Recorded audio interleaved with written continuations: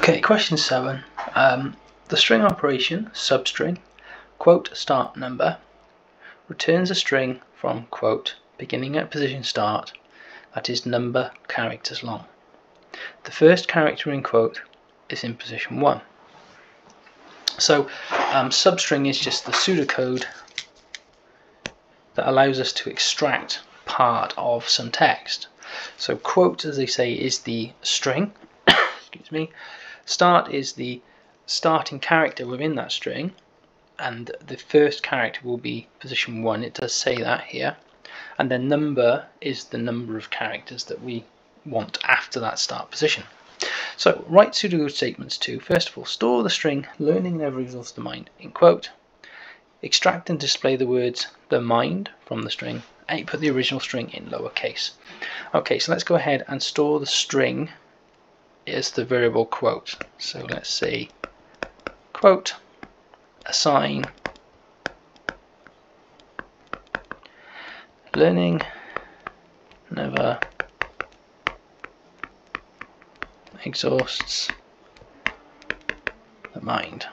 Not sure I agree with that, but it's generally interesting and fun. Okay, so we've done that. Extract and display the words the mind from the string. So I'm going to go ahead and make a new variable, and I'm going to store that, and then I'm going to output it. So I shall call my variable extract. Why not?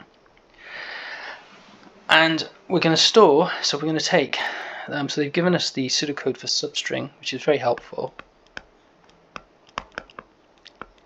So we've got substring quote. So they've told us to store it as the variable quote. So quote is equal to learning never exhausts the mind. Now we need the start. So we want the mind. And don't forget to count spaces as well. So let's go 1, 2, 3, 4, 5, 6, 7, 8, 9, 10, 11, 12, 13, 14, 15, 16, 17, 18, 19, 20, 21, 22, 23, 24, 25. So we want to start at position 25. And how many characters do we want? So we want the mind, so including the T. 1, 2, 3, 4, 5, 6, 7, 8. So we want 8 characters. That will give us the mind. So it does say extract and display the words the mind. So I'm now going to go ahead and I'm going to output extract. Okay, so that's the first 2 bullet points done. We've stored the string in quote. We've extracted and displayed the words the mind. Now it is you could have just written output and then put substring quote 25, rate. That's fine. I've done it this way because it's probably an easier way to get your head around it if you're not too sure what's going on. But it doesn't matter as long as we meet those bullet points. Right. Output the original string in lower case. So fortunately it's quite straightforward. We just need to use another library routine. So if we wanted uppercase, we'd write U case. We want lowercase, so you guessed it, we're going to write L case. And in brackets, what are we making lowercase? So it's the original string,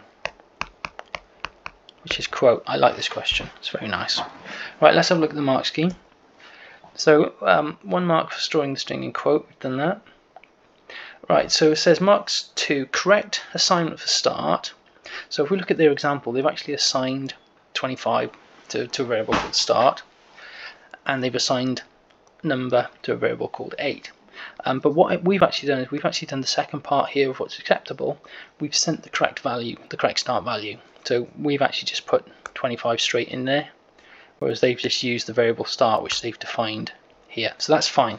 We've sent the correct value. So there's either way, as long as it works, they cannot argue. Right. So we've got mark 2 and mark 3, correct assignment for number as well.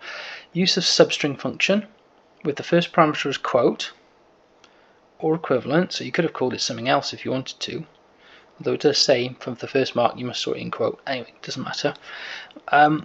Plus the other 2 parameters. So the parameters are just what we call the things inside the brackets. So 25 and 8 are the other 2 parameters, which we've done. We've used the lcase function, which is the pseudocode for the Cambridge pseudocode for lowercase. and we've got the correct 2 outputs as well. So yeah, we've picked up all the marks. Like so, nice little question for 5 marks. Let's stop this one and move on to the next one. Thank you very much.